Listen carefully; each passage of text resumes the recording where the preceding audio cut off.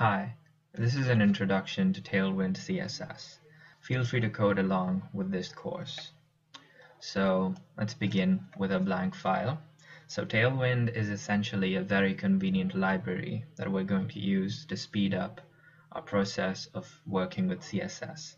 So first of all, let's go ahead and get the default template for our HTML page.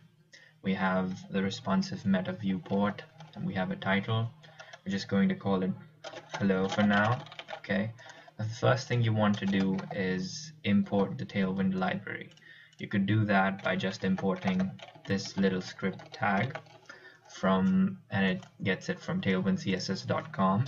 You could use this to just get started immediately right off the bat. So first of all, let's go ahead and see what we can do with Tailwind CSS. Let's try importing an image from the internet using the img tag. So let me go ahead and copy the source of this image. So there we go. We have an image on the screen, right? Now let's go ahead and give it some width so it's not that big for us to work with. Let's maybe make it 400, and that looks good. Okay, so let's try to use Tailwind CSS now. Now let's say I want the corners of this image to be rounded. So I can just use this class rounded, and I can mention how much I want the radius to be. So let's say I want it to be a bit larger than it already is. So it'd be LG, which means large. So let's try and refresh this page. So we got the border radius. So let's say 3XL. So 3XL works fine for our case. Now let's say I also want a drop shadow for this image. So I'll just go and write drop -shadow. And we're going to get a drop shadow immediately. There we go. We have it. It's quite faint, so it's not that visible, but it's there. So now let's go ahead and add some text. Let's say I want an h1 tag. So let's go ahead and let's just write Tailwind CSS. You'd notice we don't see any styling because we haven't done any. So let's say I want the font to be bold, so I'll just write font bold conveniently using the Tailwind class. And then I want the size to be a bit larger. Let's say I want it to be like 5XL. So I'll just write that, and there we go. We have it. Right, now I want these to be on the same line. So I'm just going to write this class inline -block. So this essentially just makes things inline block, as you would in CSS with display inline block. Now I want the h1 also to be inline block. Now you'd notice we have it on the same line. Now that's looking good, but let's say I want some margin to the right of the image. So what would I do in that case? Well, I would just go ahead and write mr, which is margin right, and -4. So it makes it so I could write -5, 6, 7, as much as I want it to be. Let's say I want it to be at 4. I'll just make it 4. So well, that's looking all right. Now let's go ahead and make the color maybe blue. So I'll just go and make it like, not font, it's text blue. Okay, now I have to mention how much I want it to be. So I want it to be 100. So it's light, right? If I make it like 500, it'll be a bit darker. I could make it 800, it'd be much darker. So there are inbuilt colors that you can use. You can easily refer this from the documentation. Now let's try and do some other things. Now let me show you how many headings you can do. I'll just write introduction here, and I'll just give it a class because we have to. Text, like let's say 4XL. Let's make the font bold. There we go. Let's refresh this. We've got the introduction, right? Now let's say I want this to be in a div, because this is on section of itself. And let's give it some margin to the bottom, so introduction comes after the margin. So I'm going to give it MB margin bottom, and I'm going to make it like 8. There we go, we've got some margin here, and then the introduction section starts. Okay, now let's say I want some more margin because I want to add some more things below this. I'll make it MB4. Okay, now similarly I could just copy this and paste it, right? So I've got margin of 4 below, I've got margin of 4 below. Let's make this heading 1. Okay, and let's make this heading 2. Now this heading should be a bit smaller. Let's make it 3XL. So there we have it. We've got a heading 1, a heading 2, which is smaller. We can make it even smaller than that. Let's make it 2XL. Make it heading 3. There we go.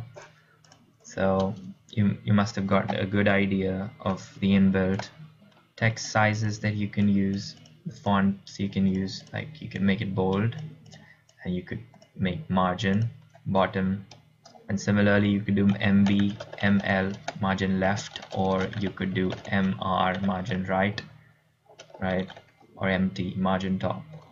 Now let's try to make a paragraph. I'll just write some dummy text here, and I will just, so you'd notice the paragraph is quite small, right? Let's make it a bit larger. Let's say I want it to be large, so text LG. This would do the trick. There we go, we have it. Now I want it to be a bit lighter than the other text. Okay, so I could easily do that with opacity. Let's make the opacity 70. 70 would make it a bit lighter, right? Like 10 would make it even lighter than that, so we don't really want that. We want it to be just a bit lighter, so we'll make it 70. So there we go. Now we've seen text colors, we've seen drop shadow, we've seen inline block, we've seen the headings, we've seen the opacity. Now you'd notice we don't really have much of padding to the left and right of this page. Now this wouldn't really look good, right? So let's go ahead and give it some padding to the left and right. We'll just do it in the body tag for now. So I'll just give it px, which is the padding to x in the x-axis, so left and right, and I'll give it, like, let's say 4. So there we go, we've got some padding to the left and right. Let's see how it looks if we give it padding of 8. Well, 8 looks good. Let's leave it at that. Or maybe we also need some padding to the top, so let's give it like PT8 here as well.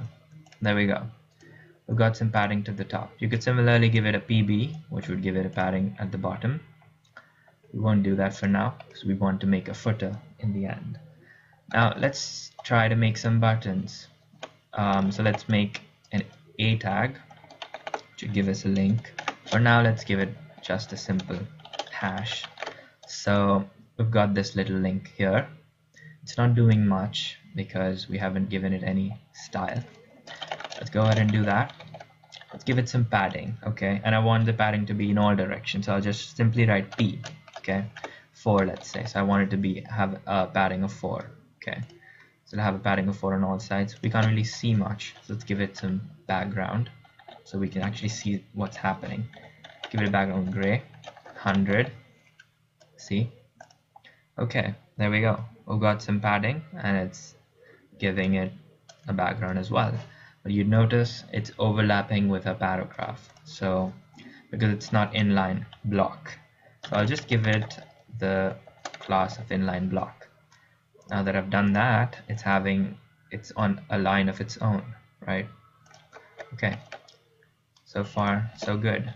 Let's give it some border radius as well. So let's say I want it to be LG large. Well, that looks good. Now maybe I want the button to have more padding to the left and right. I'll just give px, let's say 8. There we go. Now the button is a bit more wider, right? Now let's say I want it to have a different color. Let's say maybe pink. So I'll just go to the this BG pink, and I'll write 600 maybe. Let's say 800. I don't know, maybe 400 would be. It's popping up. Yeah, that looks good. Okay, now let's make the font bold, and just maybe we need the text to be a bit larger. Let's see how it looks. Well, that looks okay in my opinion. Maybe the top and bottom padding should be a bit less. Yeah. Okay, so in the paragraph tag, let's go ahead and give it some margin to the bottom. So we'll use MB. Let's give it margin of 4. There we go. We have this little button. Okay, let's make some more buttons. Now you'd notice we don't have that much of margin to the right of this button. So I'll just go ahead and write MR4. Now we have some margin. Okay. Now I want the text color to be different here, so let's make it white. So I'll just go ahead and write text white. There we go. And I want this button to be like black. So let's do that, black. There we go. We have 2 buttons of different colors on our page. Using Tailwind CSS, we didn't write a single line of CSS, all with the classes of Tailwind. So this is the power you get when you use Tailwind. You can do things very quickly. Okay, now let's go ahead and try to do some other exciting things. Let's try to make things responsive. Okay, so I'll just copy the same tag as I did before, and I'll write some text here. I'll write, you can make things responsive. Okay. Now I want the top to be a bit separated from it, so MB4. There we go. Now let's try to make things responsive below, right? So you must have used cards on websites. You must have seen cards which like have an image and some text below it. So let's go ahead and make a card. Okay. Let's just add an image. I'll just copy the link to the same image we used before. There we go, we have a little image, right? But it's too big. Let's make the width, well, actually, we should not worry about the width. Let's make the width auto, so I'll use W auto. And here in the div, I will, yeah, let's just leave it for now. We'll not do anything with it. So let's go ahead and write some text below this. Okay, let's write some dummy text, maybe not this much up to here. So we have it, it's barely visible because we don't really have much for padding. So I'll just give some padding here so it's visible. There we go. So this is the text we have written, and I want this text to be in the center, let's say. So I'll just give the div a class, and it will be called text-center. That's it. Now all of the text in the div would be centered simply, right? Now let's maybe we need some rounded corners again, so I'll just do rounded 3XL. There we go. Now maybe we need the background to be a bit gray so we can distinguish it and know that it's a card and not just any div. Okay, there we go. Now we need some padding as well, so we'll do padding of 4. There we go. That looks all right. For the paragraph, let's give it some margin to the top, so we'll use MT-4. Now the margin has some margin to the top, right?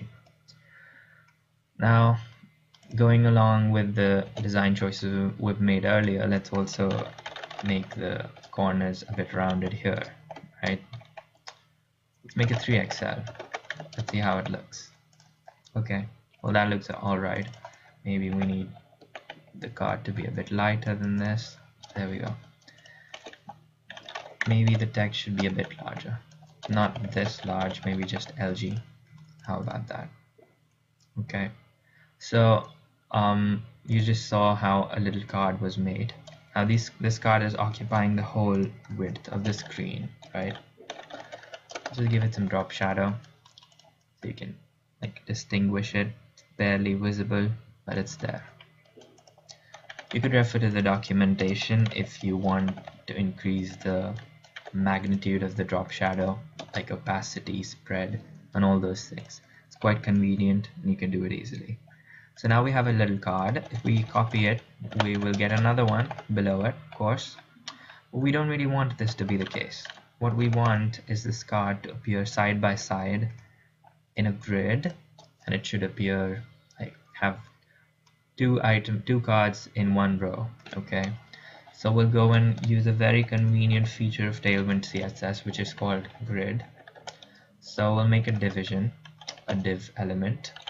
We will give it a class and give it the class of grid. Okay, so now this element, this division is a grid. Okay, we'll mention how many columns we want. So we want 2, so we'll write grid cols 2.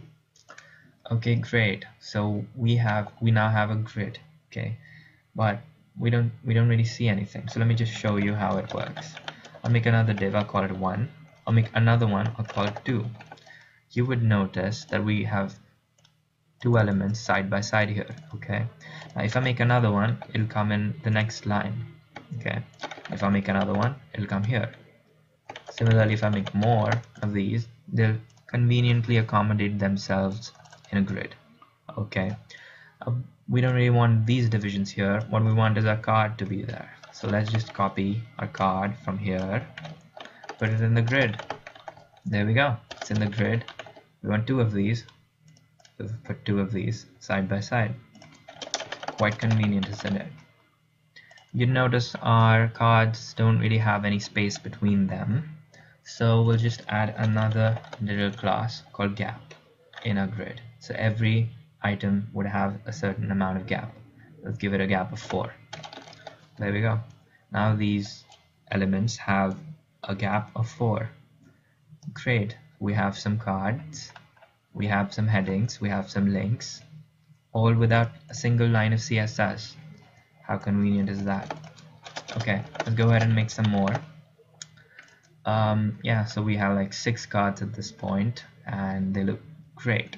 What about viewing them on a phone? How would they look then? Let's just resize this and see how that would work. Now if you look at these, they're quite small, and if this was an image centric page, we would want the images to be a bit bigger, you know.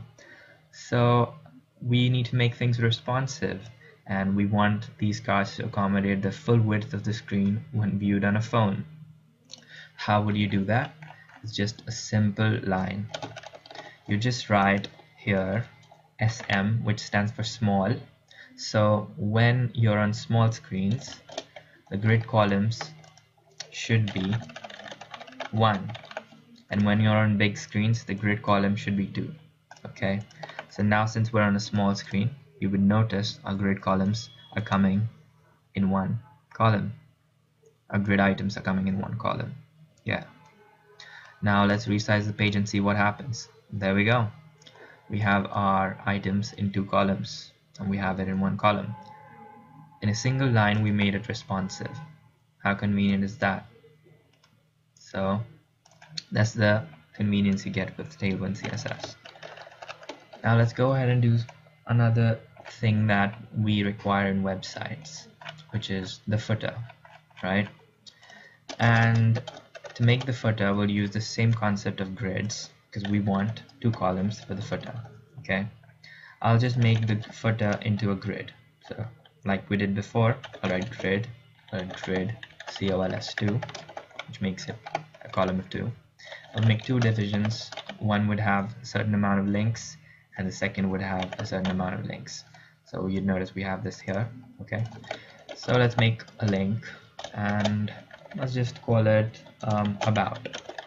Okay, let's make another one and another one of these. Okay, we'll just call it contacts, and we'll just call it blog. We have 3 links. Okay, they're all coming in one line.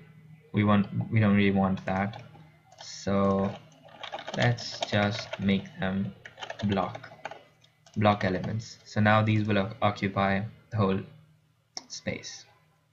Now that they are block elements, they're occupying the whole lines, and we'll just copy paste this here, and we'll get 2 columns of links. Now let's say I want these links to be aligned in the center. I'll just go and write text center. That would do the trick. I want some padding as well, so let's make it happen. And I want some padding, not really padding, I want some margin. I want some margin to the top, empty. There we go. And we had previously added some padding here, so we'll just remove that padding to the bottom because we don't really need it for now. And we are going to add some padding to the bottom here of, let's say, how much? 16. Okay, well, 16 looks good.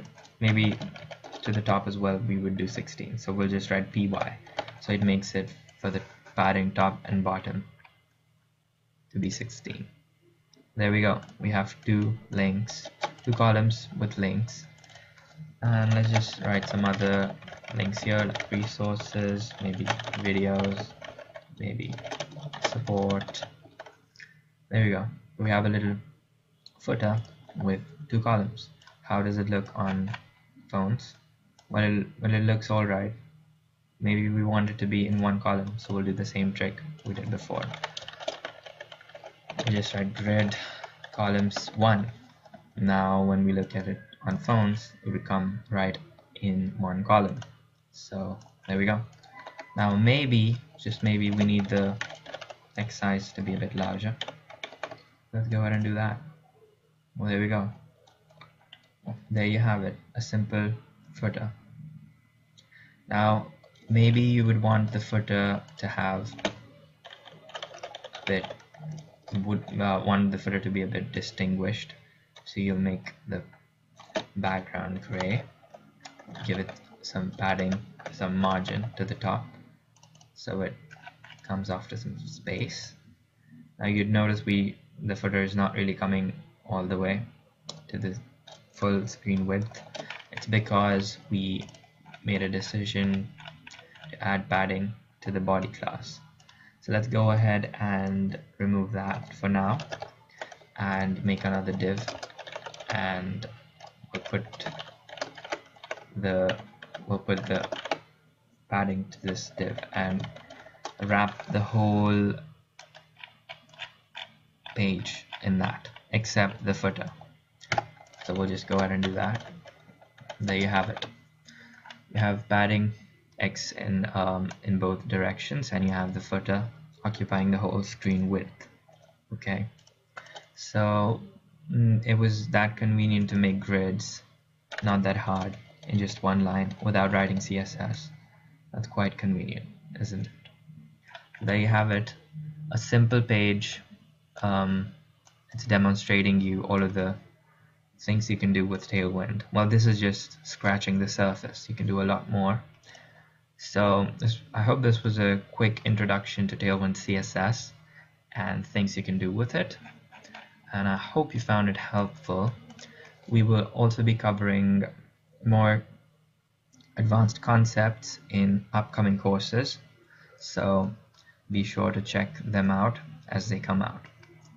And this will be it for this video, for the Tailwind introduction, and let's see you next time. Good luck.